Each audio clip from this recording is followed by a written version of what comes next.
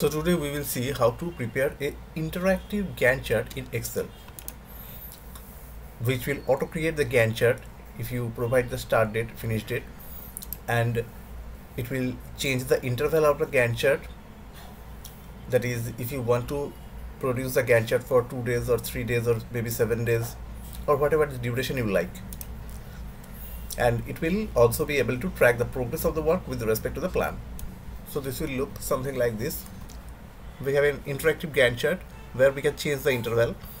Here there is a task 1 which is a summary task, and under this the subtask 1 and subtask 2 are there, where we can put the plan date and achieve date, and it will create the Gantt chart in the side. We can put the achieve date against the each plan date, and it will create a Gantt chart of a different color of bar. Here you see the start date is 1st June, and after that in an interval of 7 days the Gantt chart has been created, but you can change it from the slider bar. You can make it of 6 days, 5 days, 4 days, 3 days, or whatever duration you like. You have to create the slider like this, and everything of this is done without any single line of VBA code. So now we will see step by step how to create an interactive Gantt chart like this. We will now create a basic bar chart that we have already learned in my other video. Here will be WBS, activity, start date, finish date, duration in days for that particular activity. We will give the first date, but first date we will not type here, we will link it from the another cell.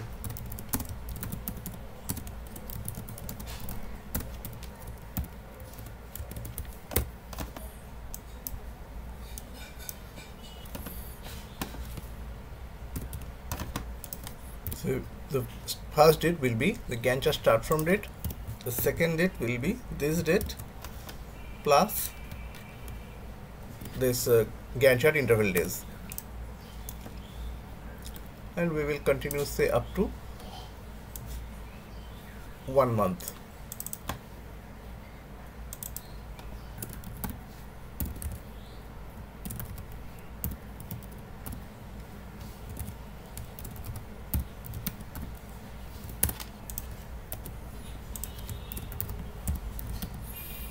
You can add as many tasks or subtasks you want. We'll put WBS number for this.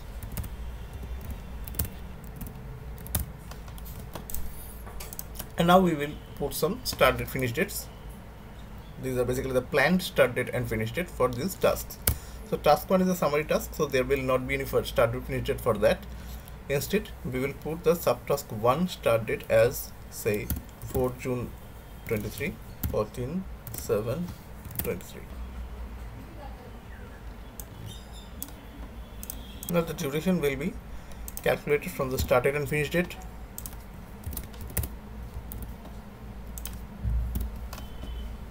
This finish date minus start date plus 1. So now we will create the bars.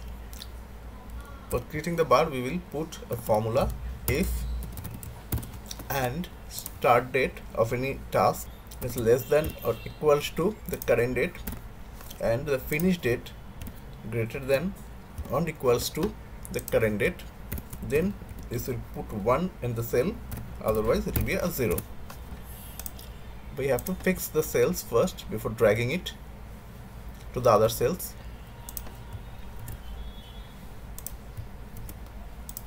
Now we have horizontally and vertically fixed the cells.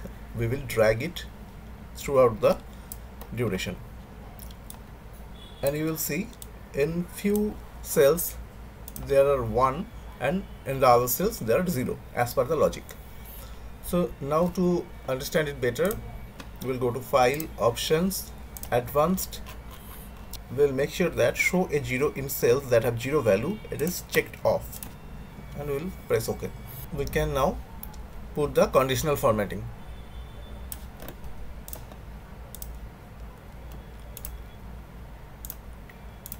We will do this conditional formatting for the cells that have a value of 1,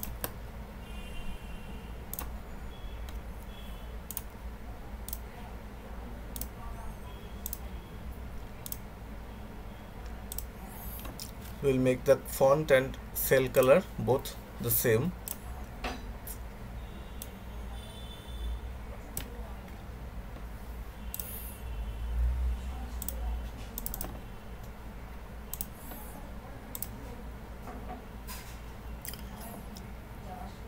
And also we will do one thing, that to change the color of the border also, so that it gives a separator between two bars.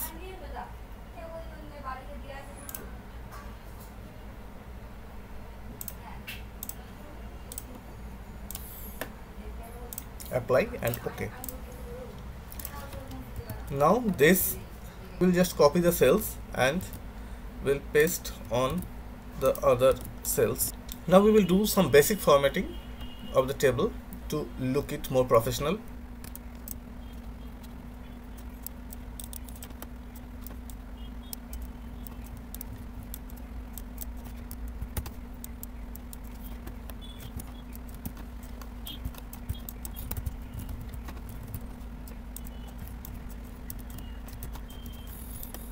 For the summary level tasks, we will put the formula of minimum of the subtasks under that to find the start date, and to find the finish date we will write the maximum of the end dates of the subtasks under this task. The same thing will be copied and pasted here.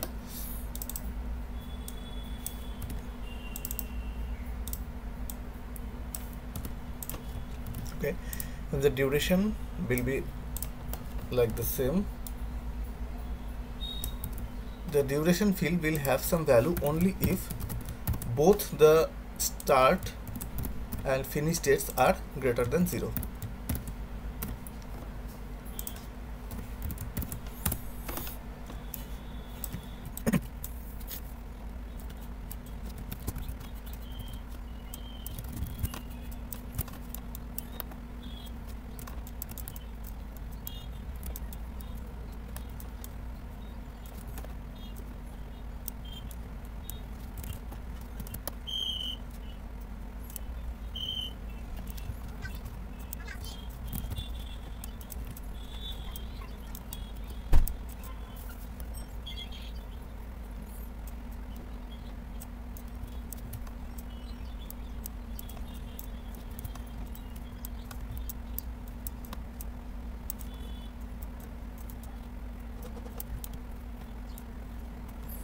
Now we will give a different color for the summary level tasks. We'll have the same formula. We'll just copy it from what we have already done, and we'll go to the conditional formatting and manage rules, and then we'll change the color. Whatever color do you want, you can put it here. Only thing, the font and the fill color must be the same, so that the ones are not visible.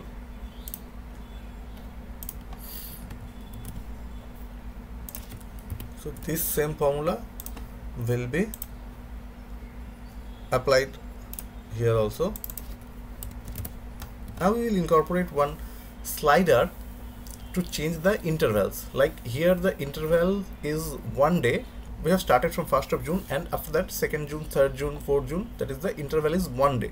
We can change it through the help of a slider to look it very much professional.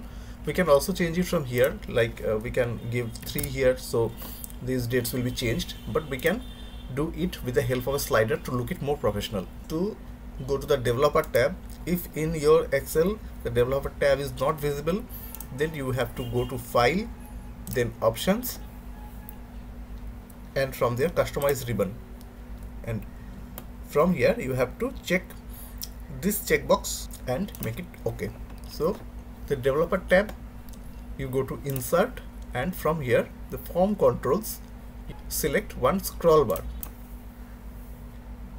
and then make a scroll bar here. Now right click on the scroll bar, go to format control, and then link the cell, this one. Then again you go to the minimum value which you want, and the maximum value can be anything. you like. I am putting it here as 7, and page change, make it 1, click on OK. So now what happens here, the value will change with the help of this slider, and the bar also will be changed at the side. You see here is 1, so 1 1st June, 2nd June, 3rd June, 4th June, and after that we make it 2, so it becomes 1st June, 3rd June, 5th June. That is, the interval has increased to 2.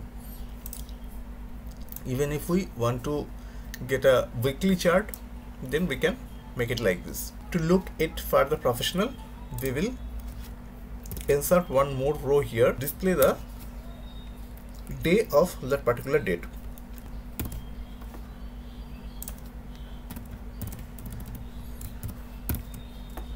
So you see the formula I have added here, and now just drag it to the end.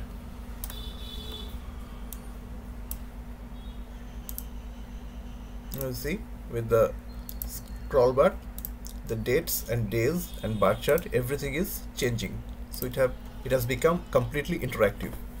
Now we will put the achieved dates against the planned dates. We have already created the cells for that, and say the subtask 1 was supposed to start on 4th of June and to complete by 14th of July, but it started on 5th of June and completed on say 21st of July. So this will also reflect in the bar chart. So till now the grid lines are visible. Now we will off it also, and it will be a completely different look, a very good one. Now what we will do, the bar chart formula is same. We'll copy it from the row above it, the plan row, and what we will do is to go to home and conditional formatting, a new rule,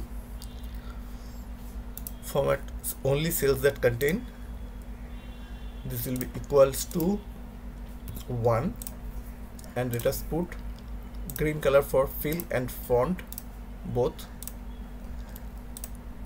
Okay, and it has created a new line, new color. Now this green color will represent the achieved dates of the subtask 1. We will now do what? To copy it from here and paste it against the other achieved rows. Where there is no date, there will be no bar. Once you put the date, say you put it 1st July 23 to 15th August 23, but there is no bar. Why? Because the duration is now up to 29 June only. So if we change the date like this, then you see the August is now in picture, and so is the bar chart against the achieved bar. So now we have a complete interactive bar chart where we can change the start date. That is, if we want to get the planning of the month of August only, then we can start the Gantt chart from 1st August, and we can move back the scroller to the interval day as 1. Now you see you are having the bar chart of the month of August. It is starting on the day 1st August and it is ending on 29th August. Okay, we will just add 2 more days here.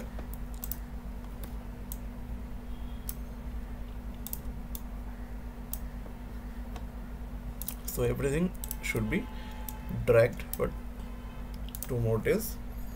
You can increase the interval here and it will be up to September. So up to September the bar will also be available from here. So if you have liked this video, please share and subscribe to our channel. Thank you.